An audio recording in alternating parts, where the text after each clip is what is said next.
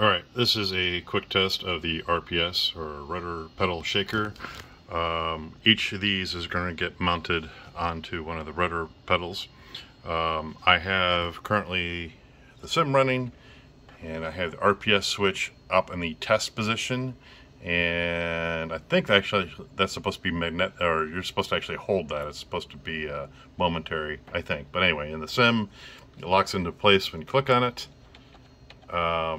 And when you have it in test mode on the ground, what you're supposed to do is you're supposed to taxi, and you're supposed to apply full left rudder, full right rudder, and the slip ball, when it reaches the edges, it completes the contact and turns on the RPS for that pedal as a test, or maybe it's the opposite pedal, I don't recall. But anyway, we're going to demonstrate that now.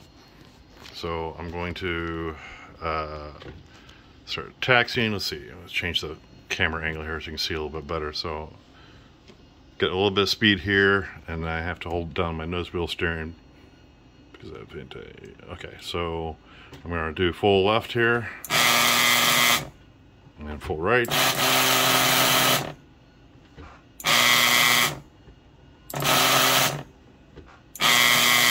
It is quite noisy, but of course it's also attached to the block of wood, which is just kind of loose on top of my laptop.